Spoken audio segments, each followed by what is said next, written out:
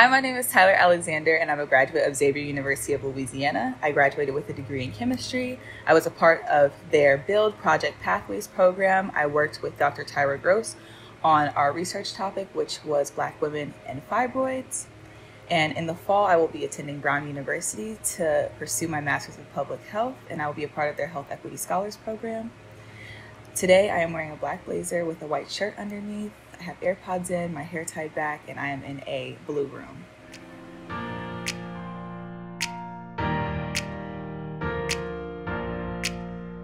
So I grew up in Bowie, Maryland, which is a majority African American town. I live in the suburbs, about 30 minutes outside of DC. My hometown is very quiet. A lot of people's parents work in DC. I spent some weekends there just exploring the city, historic sites, things of that nature. But for the most part, me and my parents spent a lot of time in Maryland, just like going to parks, bike riding. I used to do that with my dad a lot before I had left for college.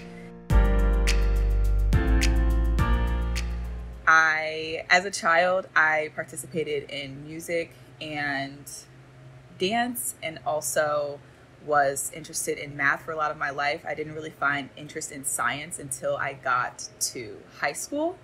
At that point in time, I found a lot of interest in chemistry, which was actually the reason why I pursued chemistry in college. And I also was a part of my high school's pharmacy technician program. And so after you take 2 years of pharmacy technician classes, and then after you graduate from the school, you get to take your pharmacy technician class, your test, and you pretty much are a certified pharmacy technician at that point in time. So I spent the summer before my freshman year working in the pharmacy. So I knew I wanted to work in healthcare. That's originally what I had thought.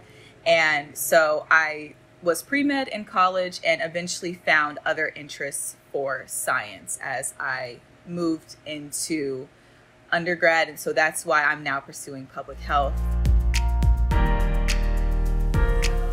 Like I said, I was originally pre-med in undergrad, and then my first summer had come along after freshman year. And so the pre-med office was like, you need to do some kind of experience. So I went and I applied for some research programs, and I ended up doing research at Vanderbilt my first summer, and I loved the idea of research.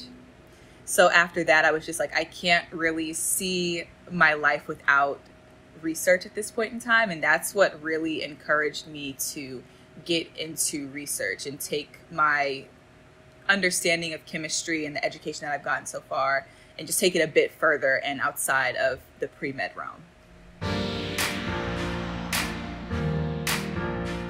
My last year, I was responsible for helping another Build student come on and understand our research project. And so I've been able to help and essentially like mentor in a way, as well as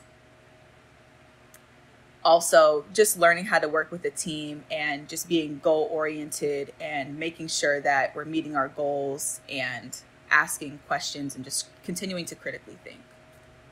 I feel like with regards to imposter syndrome and Build, I think that I received a lot of encouragement and support. So not only from Dr. Gross, but also the leadership team of Build, helping me meet deadlines and coming up with plans to make sure that I'm successful and I will meet my goal. And I've gotten nothing but encouragement from them. And because of that, I've felt confident as I moved into trying to find what my next path will be after Xavier. And I feel like with their help, I think it's helped me a lot to just believe in myself and understand that even though I never dreamed of doing these things, I am accomplishing them. And so to just stand in that and be proud and just continue to remind myself that I belong in those spaces.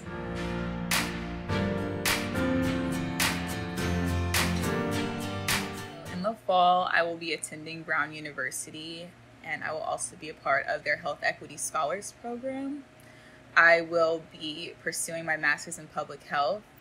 I'm still unsure about my concentration. I don't have to decide until my second semester there. So I'm thinking about epidemiology or health services.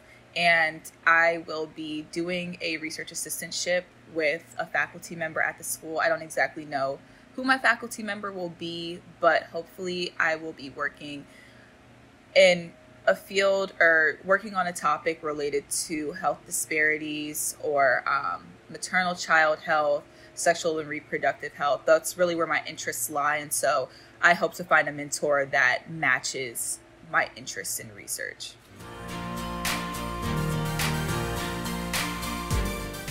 I would definitely say work hard, apply for everything, even if you don't think that you're qualified, because you will surprise yourself, and it doesn't hurt to apply, and have confidence in yourself, and don't be afraid to network, and also get mentorship and ask people for advice.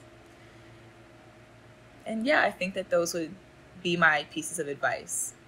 My name is Tyler Alexander, and this is my story.